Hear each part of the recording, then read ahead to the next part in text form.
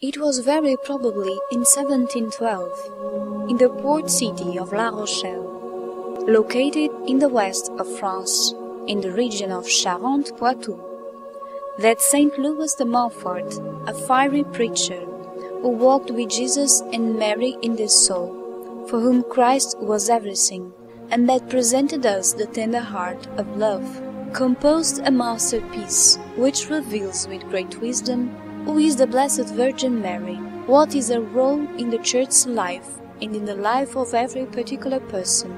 A great secret is contained in this book. This was the favorite book of the Blessed John Paul II, the true devotion to the Blessed Virgin Mary.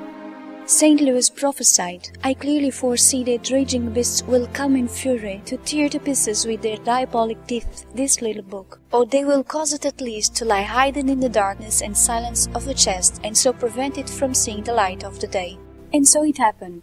In 1793, the forces of the French Revolution were determined to destroy the Catholic Church. Several clerics and religious were persecuted. The true devotion to the Blessed Virgin Mary, together with other documents, were handed to some farmers of the local area to prevent their destruction. They buried it in the field that was near the chapel of Saint Michael in Saint Laurent inside an ark. After the Revolution, the true devotion was deposited in a corner of a library. It was only discovered 130 years after its writing and published the following year. Presently, it is countless the number of editions published in the 5 continents, attracting towards holiness a considerable number of men and women in the whole world, yesterday just like today. Now, this piece that teaches a devotion that leads us to heaven completes 300 years.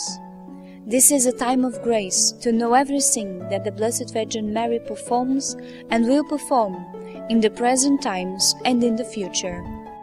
Written by a special inspiration from heaven, proposes an easy, short, perfect and safe way for our sanctification. The Blessed Virgin Mary causes marvelous effects on every soul who seeks to be faithful to her. As the star of Bethlehem for the Magi, so for us this wonderful book will allow us to find Jesus with Mary in a more perfect way, love Him tenderly and faithfully serve Him. The Blessed John Paul II read this precious book every day and about it declared, "This secret cannot remain hidden. Let us follow its example. Read the true devotion to the Blessed Virgin Mary and consecrate yourself too."